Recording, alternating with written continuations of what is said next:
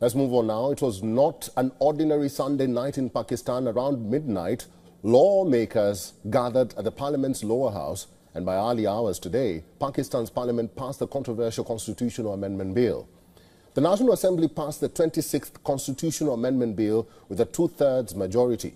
Hours after the Senate passed the bill, it is being seen as a big win for Pakistan's government. Prime Minister Shehbaz Sharif termed it a historic day for the nation and its people. Sharif stated that the amendment will make the provisions of justice more accessible to the people.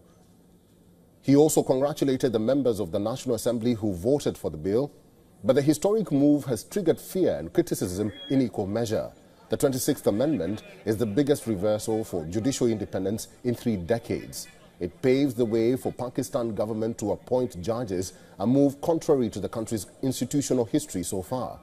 Lawyers in Pakistan have said hand-picking Supreme Court judges from a list of 3 is a flawed system that will incite infighting within the judiciary.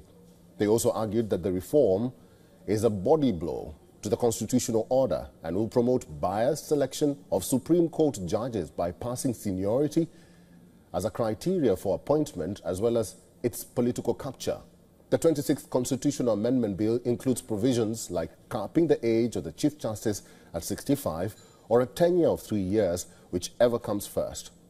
It also gives the powers to appoint the Chief Justice of Pakistan to a parliamentary committee. The panel will consist of 8 members from the National Assembly and 4 members from the Senate. Suo motu powers of the High Courts are also restricted to purview of matter. The changes also end military trials for civilians.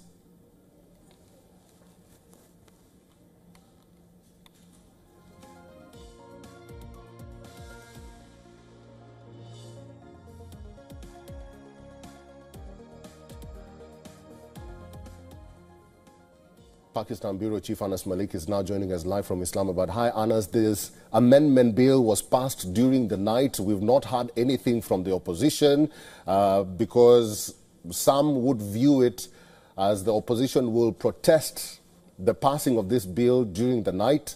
Have you heard anything from the opposition, that is the PTI, concerning this passing of the amendment bill?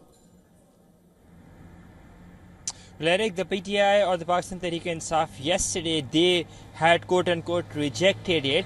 But as I said, on the other part, when they were addressing a joint press conference with Maulana Fazlur Rahman, they were appreciative of the fact that Maulana Fazlur Rahman played a role in these amendments and that they supported the role of Maulana Fazlur Rahman. So it doesn't seem to understand or batters the point as to what really the Pakistan PM want.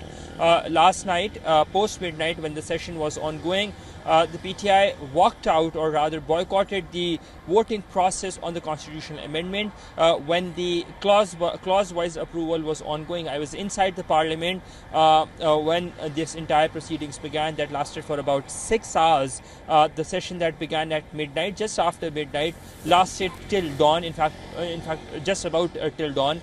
And the Pakistan PM said that that this is against judicial independence. At the same time, they were appreciative of the fact that Maulana Fazlur Rahman and other parties have come together to do this. So, with regards to the opposition, there seems to be opposition other than the Pakistan PM, there seems to be some sort of consensus when it comes to this particular amendment, but largely there seems to be some division within the legal fraternity as well. A short while back, the Karachi Bar Council, they have condemned this constitutional amendment, saying that it is largely aimed at clipping the wings of the judiciary. All right. That is our Pakistan Bureau Chief, Anas Malik. We'll have to leave it there. Anas Malik, thank you very much for talking to us today.